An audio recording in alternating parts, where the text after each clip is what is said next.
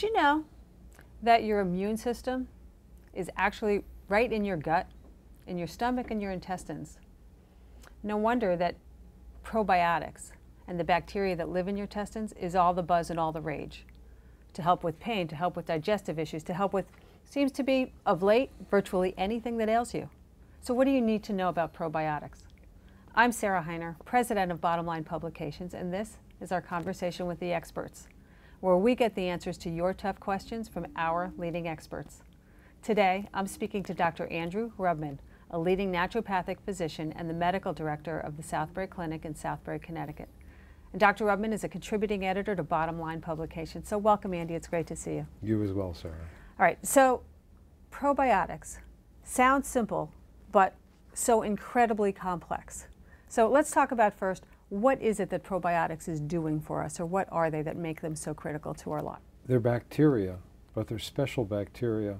Just a little bit of the right strains can help to organize the other bacteria that are intentionally grown in the large intestine, in the back of the nose and the back of the throat to protect us against foreign invaders.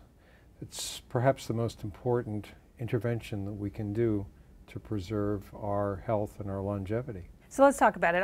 I've sometimes, you and I have talked before, I kind of liken it to my lawn, the weeds and the grass, right? And the probiotics are the grass and the bad bacteria are the weeds. So what happens? Do they get, the weeds overtake the lawn and we need to reseed essentially? That's part of the problem. Part of the problem is we may not be feeding our lawn well. We may be putting things on the lawn that we want to have a good effect and they don't really. We may be taking antibiotics. We may be having poor dietary intake. We may have chronic diseases. We may be taking polypharmacy.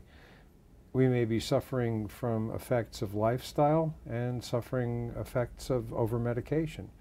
But for all of those reasons, we may want to try to bring the bacteria back into order. All of those things, the lifestyle, the poor diet, the antibiotics, the other medications, I'll call it kill the grass, kill the good bacteria. Make it harder for the grass Correct. to grow. Right, and then allow these other things to, the bad bacteria to go wild a little bit. It's always a matter of balance too, of trying to get the right balance of organisms. That's why sometimes general interventions don't work for people where a specific probiotic might. All right, so let's talk about what will somebody experience if they don't have enough of the good bacteria. What are just some of the symptoms? I mentioned in the opening about digestion or pain. Like, what are some of the things that somebody will be experiencing as a result of an imbalance of the bacteria? Usually the first and the most guiding symptoms are going to be problems with the gastrointestinal tract. Intestinal gas, irregular bowel movement, so-called IBS. Secondarily, problems with the function of the stomach. Thirdly, problems with the liver. Oftentimes people will notice shifts in mood and temperament. Women will notice problems associated with hormone imbalances. There can be problems with complexion in that the skin acts as a backup organ of elimination for the liver.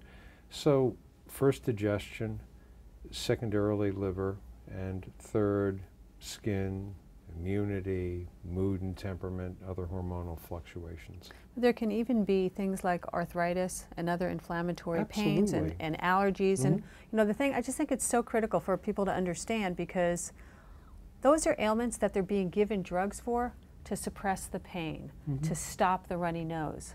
But the fact of the matter is that that's starting with the bacteria in their stomach, and all those allergy medications are fixing nothing. They're at best suppressing symptoms. What people have to understand is that the current medical system is disease management. It's not health and wellness. That's a misnomer. If somebody's suffering from any of these kinds of symptoms, which pretty much everybody is, how do they know what supplements to take? How do they choose a probiotic to take? It's a difficult choice. Most of the commercially available probiotics are dairy-derived, which means they'll last for a few days, but not too much beyond that, so you have to take more of the stuff. Are those the supplements even in supplement form, or are you talking about the Activias and the other yogurts that are promoting the probiotics in the yogurt? Yes, all of those virtually are dairy-derived. Even the ones on the shelf at the drugstore? And the health food store. About 75 to 80% of them are dairy-derived, right? So you have to look for human-compatible strains. So you might say, all right, that's a lot to do. Can you give me a brand? Is there a good one that most folks can take and test out the theory that a probiotic will be useful?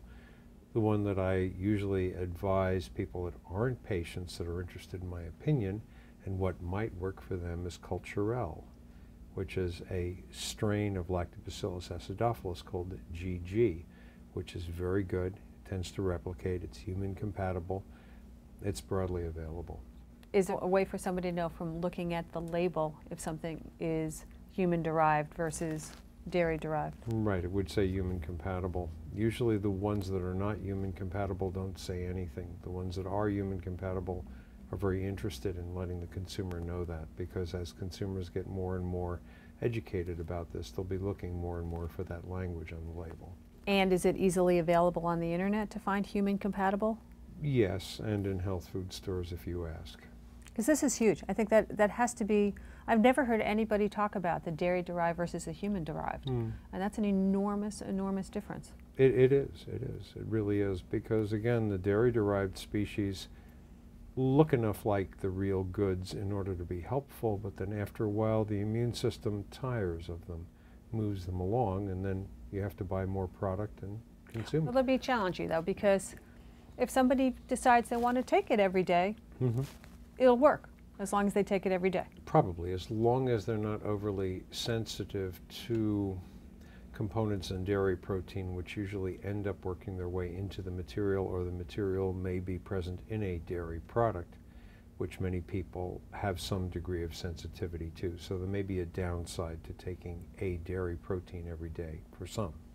Is there any risk to somebody taking probiotics on their own without medical oversight? Is there any risk that somebody needs to watch out for if they decide to be taking probiotics? If they have a high degree of allergic sensitivity, if they have a very refractory or very sensitive GI tract, if they have chronic liver disease, or if they have another chronic disease and they're on polypharmacy, they should consider it like adding an additional medication. They really should check it out with their physician before they go ahead and try something, particularly if it's advertised as being aggressive treatment. And are there any specific side effects that someone would notice if they take a probiotic? If it's going to produce a negative reaction, an allergic-like phenomena that we would call an anaphylactoid reaction, or they'd have increased congestion in the head, increased mucus production, they might find themselves sweating, they might find themselves rashy.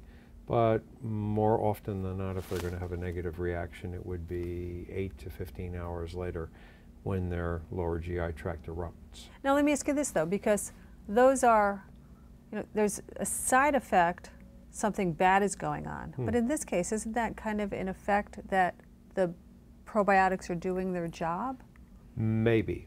And that's a very interesting point. So when is something the results of healing taking place and going through some sort of a crisis, as opposed to a negative reaction to an intervention? That's where you seek out professional help to help you decide. Great. Okay. Thank you, Dr. Andy. The bottom line on probiotics, truth be told, virtually everybody probably needs them, because so many people suffer from allergies, they suffer from digestive ailments, they suffer from skin issues, eczema, and even arthritis or chronic pain can often be rooted in a digestive tract that's inflamed. So talk to your doctor about getting some probiotics that are supportive of you.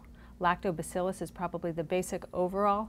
Culturelle is a great brand that's very compatible. This is Sarah Heiner with Bottom Line.